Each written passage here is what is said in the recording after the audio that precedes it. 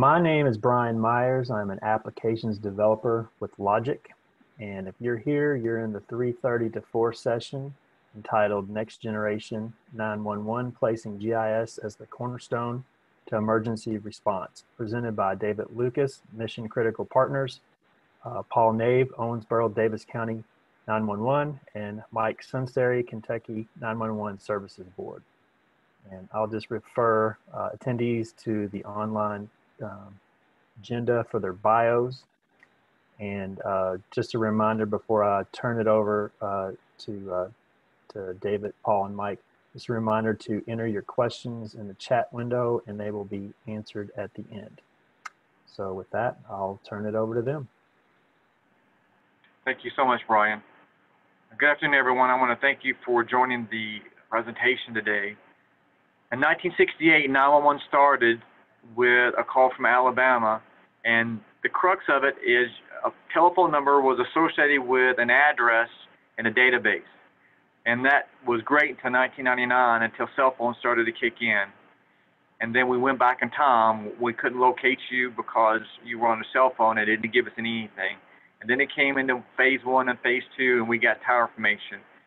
So now we're at the phase of NG911, which is considered the crux of the next generation 911, is having a dispatchable location. And that's what we're going to talk about today, dispatchable locations, because in the future, by doing this data and getting it in our timeline that we have, we're preparing Kentucky, the Commonwealth, for the phone companies able to dip a mapping GIS database in the future, present the 911 center with a dispatchable address based off the GIS lat long, and they get first responders efficiently and effectively to help save lives. So that's what we're doing, establishing a cornerstone for the future, for tomorrow, to get this established. David, the next slide. So I'm the chairperson of sub ad hoc committee of the Kentucky 911 Service Board GIS Working Group. So myself, Ken Annis with COT, Jimmy Kitchens with Kentucky State Police, Christy Jenkins with Muhlenberg County, Watson Harding, GIS Specialist, Kentucky Homeland Security, Philip Roth, Kentucky Homeland Security, David Lucas, and Kevin Hogue with COT. We hashed out, based off the national standards that were established within the last 7 to 10 years, they hashed out committee meeting after committee meeting, establishing standards across the United States, border to border, and we branched off of that and selected many of the aspects, but not everything, in the Kentucky required statute requirements for NG911. David, the next. Thank you, Paul. What I'm going to hash out today are the specifics of the Kentucky Next Gen 911 mapping requirements. These are mapping requirements that are actually available on the board's website, and we will be going through the requirements that Next Gen 911 has for GIS. Many of you might know me. I used to be the GIS director in Lexington, Kentucky, before I became the 911 director in Lexington. So my background is both GIS and 911. So with that, I've been assisting the state and many of the PSAP directors like Paul in moving this forward. So the requirements that were outlined today are nationally based standards. They're a subset of NENA's I-3 requirements. And the purpose of these requirements are we're going to start routing calls by location. Currently, 911 calls are actually routed based on the cell tower or the cell tower face, not the actual location of the device. So NextGen is moving GIS from just being used in the PSAP for map display to the GIS is actually will be used to verify an address before routing and actually to route the call to the correct 911 PSAP center. And the real crux in the 911 center is the PSAP needs is for a quicker response. We want to spend more time in the rescue and less in the search. So the better the GIS on the local level that is provided in the PSAP, the quicker we can get to the incident and provide rescue services. So let's get into the nitty-gritty of what we actually have out there. The existing GIS submittal standards for the 911 centers are as follows. Many of you may be aware of these. You may be working with your local 911 center, but there are three main categories. The PSAP response boundary, which is officially the dispatched area. This is the geographic area that the 911 center is responsible for dispatching. Second is the emergency service boundary. These are the polygons or the boundaries that represent the law enforcement, fire, and EMS jurisdictional boundaries. And then finally are the road center lines. We all have been working with road center lines for decades. And this is making sure that the data set is actually consistent throughout the state and also that they meet the needs of NextGen 911. As you can tell from this slide, all of these are current requirements. Starting back in 2019 and most recently July of this year, all of these data sets are required submittals by the PSAPs to the state 911 board. And the reason the 911 PSAPs want to do this is linked to funding. To continue to get funding from the board, the local PSAPs have to submit these data sets and have to meet the schemas as outlined in the mapping guide on an annual basis. That will be moving to a quarterly basis as well. Additionally, we have upcoming deadlines. Address points is the next data set that we are looking for. We're all familiar with address points, otherwise known as site and structure address points. And the deadline for that is actually July of next year. The specifics and the details are not currently in the mapping guide, but this presentations and ones we've done with others, we are using to build the mapping guide and get into it, the materials and the details that the people out on the street, the GIS professionals, are going to use as a guideline for their submittals. So on that, today's presentation, we're going to outline the types of address points that we are looking for, the categories as we see them as we are going to outline. The first one are addressed structures. These are structures that are already addressed in each jurisdiction, also known as occupiable space, residences and businesses that are occupied and they already have an address. Next are sub-addresses. These are the units, suites, apartments, descriptive narrative for an address that is known as a sub-address. It's below the traditional civic address.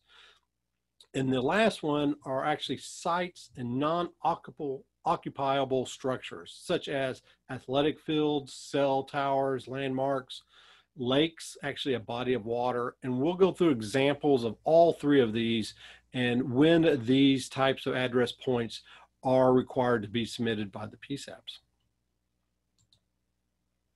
So let's talk about some structure points. These are what we like to say, the perfect world structure points that we all see daily.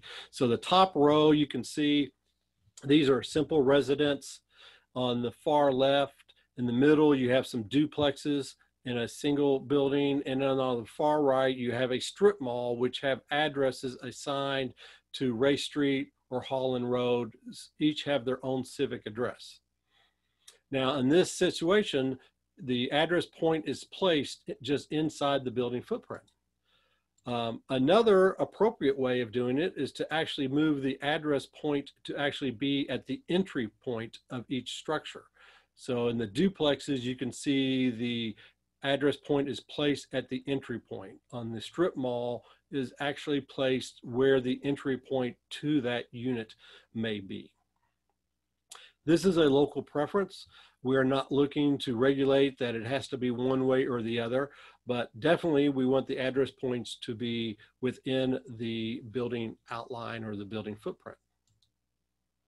Here's another example of some structure point placement. On the left, you see a very simple commercial building with a point right in the middle, 3421 Sheridan Drive. On the right, you see a business that actually has multiple addresses assigned to each entry point. And this, you would actually put 4 dots at the entry point, 1 for each address, and the same thing at this other entry. So there's actually 8 points showed in this aerial photo, 4 on top of each other in each of these locations. Well, everything's not as simple as we would like it to be, because addressing is never simple. We've all grown up with different ways of building our GIS. And so in these examples, you see where an actual address point in each of the photographs represents multiple buildings or multiple structures. On the far left is a very good example of maybe a rural area where they have 3 or 4 buildings on one campus, and the dot for 170 is placed right in the middle. In the middle, you show a more recent development. This is actually 4 apartment buildings. They all are 100. However, where do you put the dot? Do you put one on every address building, or do you put it right in the middle? And the far right is our fun example that everyone has, is a trailer park. The trailer park is at 2032. However, there are multiple unique buildings, in this case, at trailers in each one. So do you put 1 point in each, or do you go and put a point on every structure? Obviously, for public safety, we want to respond to an individual address point. So we would like 1 dot on every structure. And we'll get into how we expect the addressing to go for these examples. We're going back to our example of the office building. Very straightforward. However, if you look more detail at this building, there's actually 6 different units within this facility. So this case, we would want a sub-address of a dot for each unit. Each one of these are occupied. Each one has their own unique characteristics. And from a public safety standpoint, when we get a call from a landline, a VoIP, or a wireless, and we know we want to know we're going to unit C, we don't want to come into this building and be doing more search to find out where the incident may be. Another viable way is putting at the access point, all units are right here. And then these are your 2 options for addressing sub-address placements. Continuing, we'll go back to our lovely trailer park. You can see 2 ways of doing this. On the right, you can see this is all 550 addressed, and they assigned a lot number to every one of these trailers. So they're all 550 on this street, and then they all have a sub-address for the lot. They could also have gone and named these roads in between and gave everyone a unique civic address. But in this example, they were using sub-addresses as well. As we continue, when we'll talk about site points here, this is a site. There is one campus that has an address of 3390 First Avenue Southwest, but you can see there's multiple structures, and there's multiple non-structured facilities that warrant emergency response. Obviously, we have a fitness center and a building A, which are structures which we're used to having address, but we would also like for site points to be assigned. We have a tennis court, we have 2 ball fields. Imagine being on a campus in this area. You might be visiting for a tournament, you might be on the tennis court, but if someone has a heart attack or breaks an arm, or there's an emergency response, and you call somewhere on this campus, you may not know the address, but where your cell phone or your device is located on this site can determine which address the 911 center will associate with your call. Are you in the fitness center? Are you in the tennis court? Are you actually out here in the ball field where the incident may happen? Their response to 3390 is simple, but what happens when they get on campus?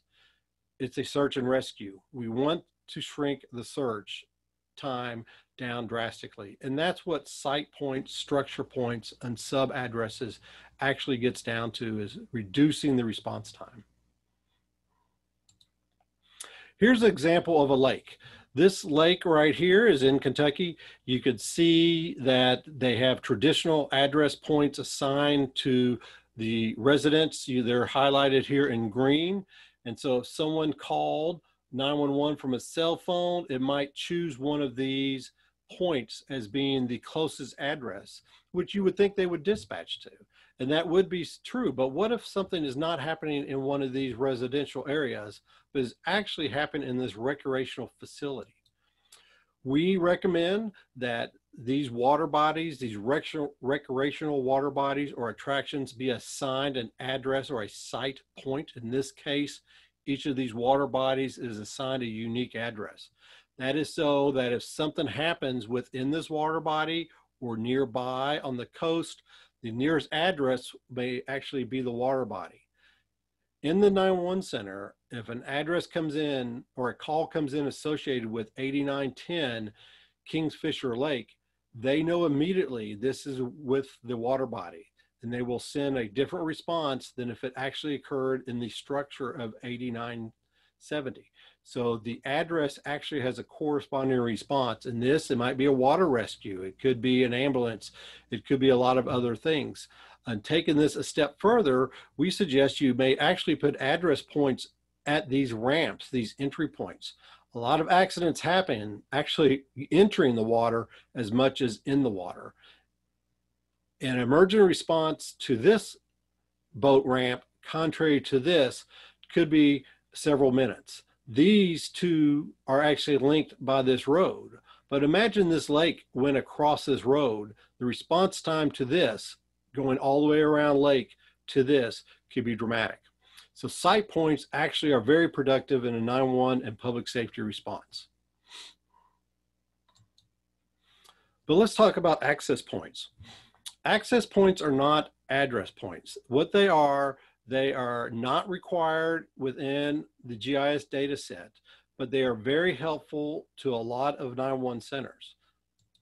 A point of access to an address point. So think of it as a child or parent relationship. The access point is really pointing to the address that we are looking for. It could be related to a driveway entrance, a gate, or some other entrance.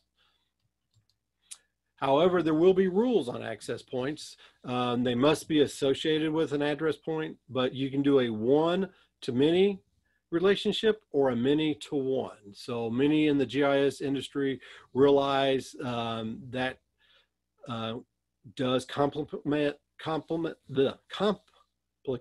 items as well, just as complicated as me saying it. So let's move forward with some examples of access points. They're prevalent in the rural areas, and they're used for no line of sight for a structure or site or a hidden entrance. And so we're all very visual people. So let's move forward with some examples. This is actually an example out of Harlan County. This on your left shows a typical map display in a 911 center. You can see the 5 address points shown on the left. We were able to superimpose that on a recent aerial photo, which more accurately depicts where the address points are. So if we got a call anywhere in this area from a wireless call, it could be associated with many addresses. But what it doesn't show you is that the access to 523 Rain Street is not directly from the road like these. The access point is further south because of the ridge line, and there's actually a creek here as well. The access point down here is how you get to this building here, in addition to this barn and this other structure. So access points are used for the routing of a call, getting them to the right access point to further into the other information. And here's another example. This is on the top of a hill. It is a blind structure up this long driveway. This is a private drive. If you are driving down this road or even these side roads, you would never see this building, especially when foliage is on. So in this 911 center, they have address points for all of these structures. But this address point in orange has an associated access point. This is where they're going to send the emergency responders. They are going to go to this access point, and once there, they know they will transverse up this private drive to get to the final destination. These are two examples of one-to-one relationships. Very simple, very straightforward, but very valuable in the 911 centers. Now here's a more complicated one from Fayette County. We have kind of changed this a little bit to show this right here is 3320 Huffman Mill, which has a one-to-one relationship. This access point to this structure. This structure has two entrances. By putting the access point here, it is relevant to the first responders. This is the preferred method of entry. They don't want them to enter to the garage. We want them to enter to the pedestrian access points here. Now, additionally, we have three other address groupings. We have 3310, 3312, and 3314. These are all accessed off of this private drive that comes up through the campus. Uh-oh, a little too heavy on the pointer. We'll go back here. 3310 is this single structure. 12 actually has two structures in the back. And then of course, 3314 has 5 structures.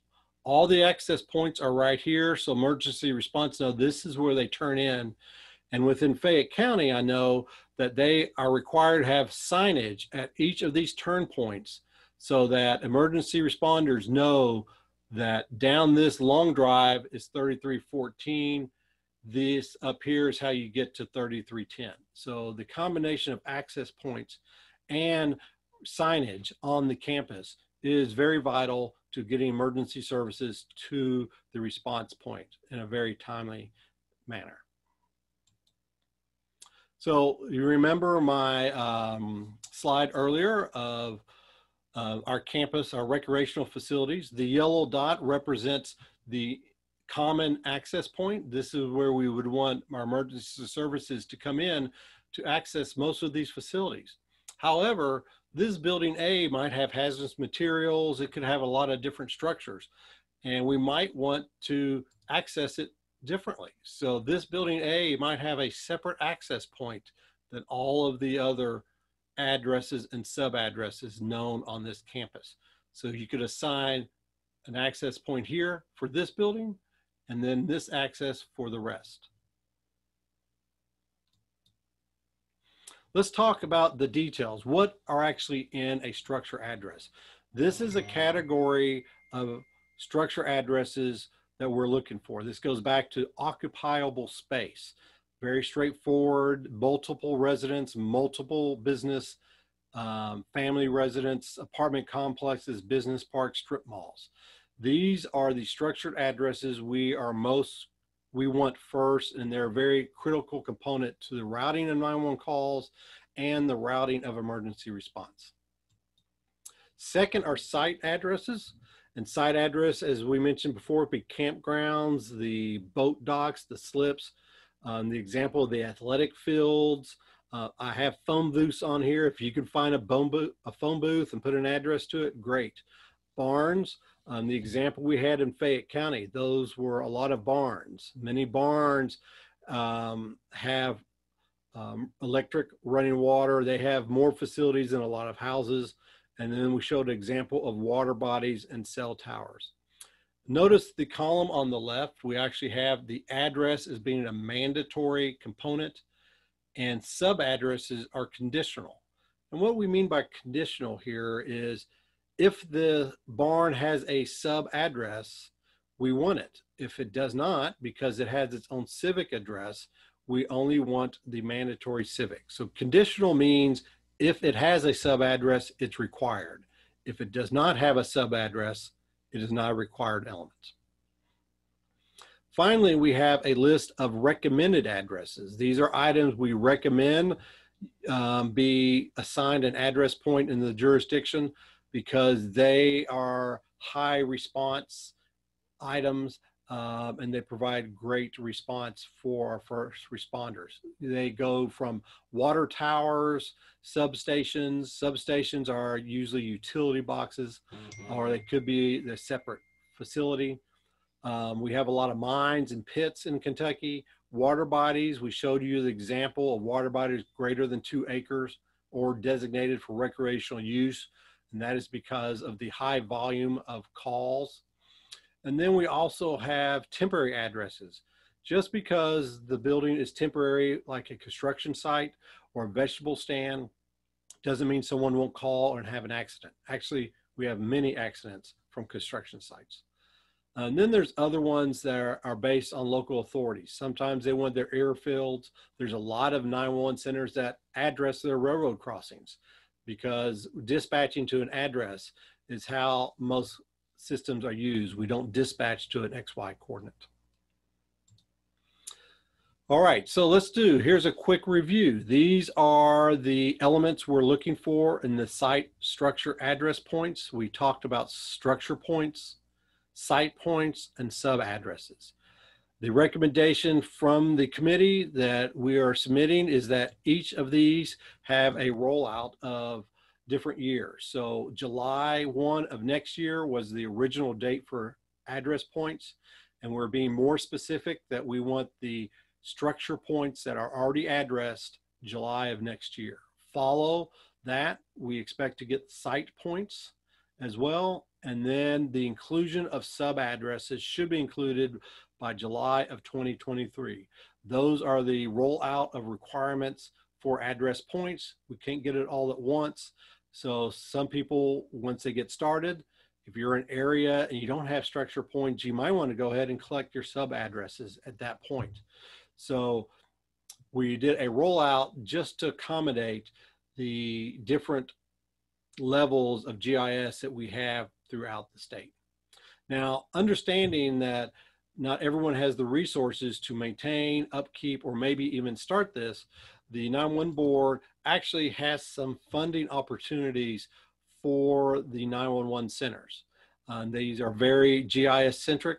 They have a grant cycles that happen every year, and for this they have moved the first cycle up. So the 2021 grant cycle actually will open in November.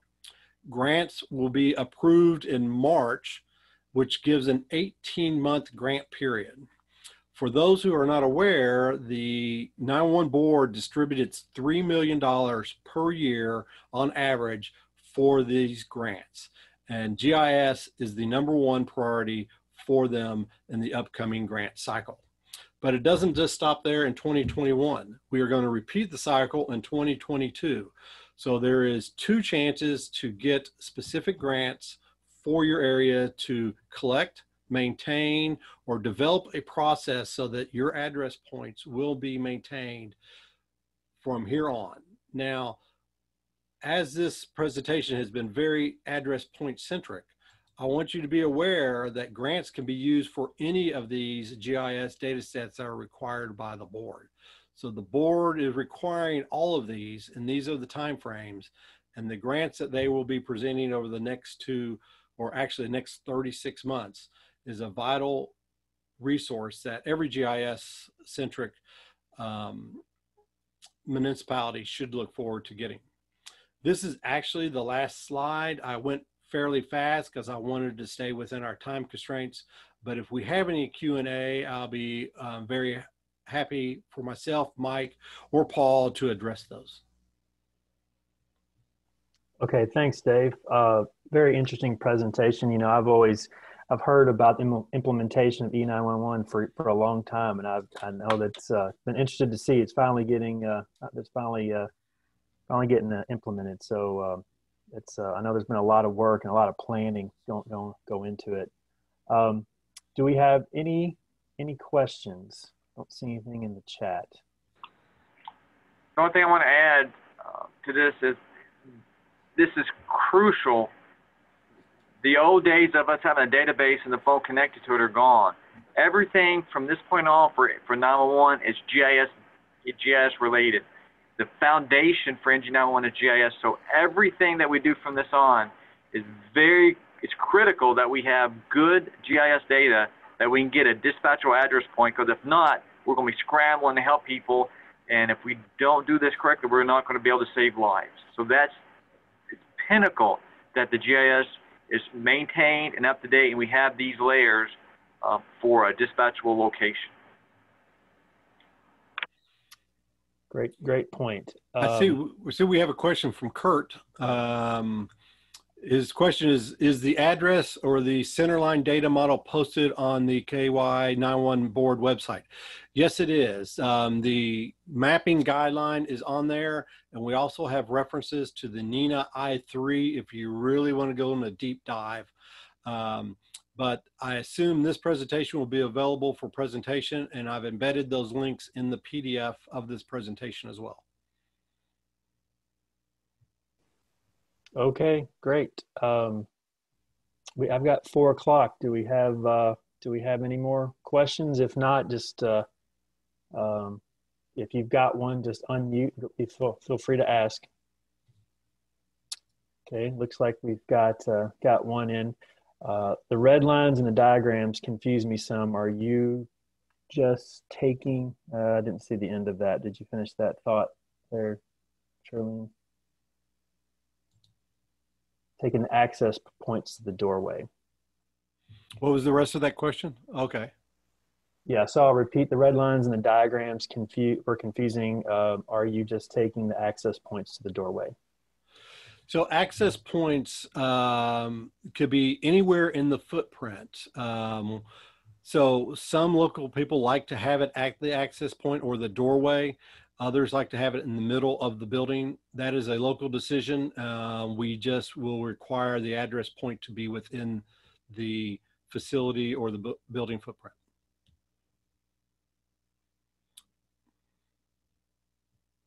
I think David, the red line. David, we got to make sure when we get down to the complex with apartments, then that's got to be within that footprint of that apartment, so that it's on top of the apartment, so that it give a dispatchable location of that apartment or that suite or that doctor's office and so on. So I believe this might have been the one she was referring to. The red lines are just kind of a blow up of this building, but the address points can be inside each footprint or stacked. If you don't know the footprint, I would recommend you stack them. If you know the footprint, I would spread them out. I'll go ahead and take this last question from Kurt. Are local PSAPs still periodically submitting data to the 911 Services Board? Answer to that is yes. It is a requirement of the recertification of a PSAP to submit their data sets. It's actually in regulation now. We are wanting them submitted quarterly. We've held off on being strict on the enforcement on that because we do have an active RFP on the street to acquire a contracted GIS integration firm to be taking all the locally acquired data sets as gathering PSAP data sets for their GIS models are a local requirement. They're going to be pushed up and submitted to this integrator who will do quality assurance, quality control, stitch them all together into a statewide data set, which has never been done in the Commonwealth. So yes, as we bring this contracted firm on first of the year, we will be pushing to get more regular submissions, and it's people can submit them every day, every week, but there'll be a minimum quarterly submission for data sets moving forward once we get the integrator on board.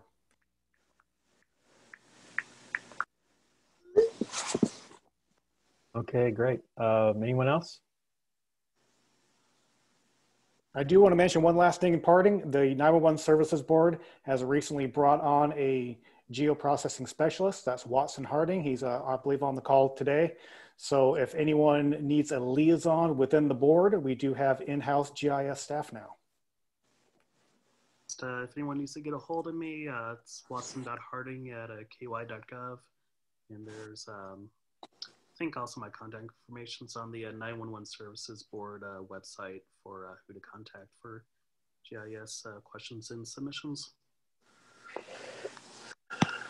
So those of you as GIS professionals in Kentucky on the street, you may be getting contacted by your local PSAPs or perhaps their area development district for folks looking to get some expertise and some assistance moving forward to meet these requirements. As you all know, there's a great variety of capabilities within call centers. And so there are going to be people that are going to be looking for some help. And there will be grant funding to provide it.